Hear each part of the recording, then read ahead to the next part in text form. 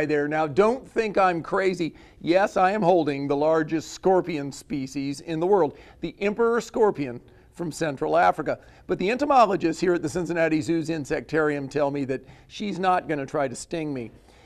A couple of interesting things. These big scorpions with those great big crab-like pinchers, that's what they actually use to grab their insect prey, subdue it, and then of course they eat them.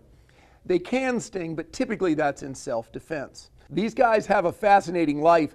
The babies are live born, and after they come out, they ride with their mom for a while for protection.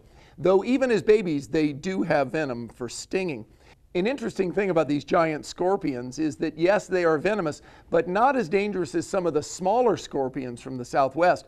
You can see them on display every day here at the Cincinnati Zoo, but don't worry, they're behind glass, so you have no chance of being stung.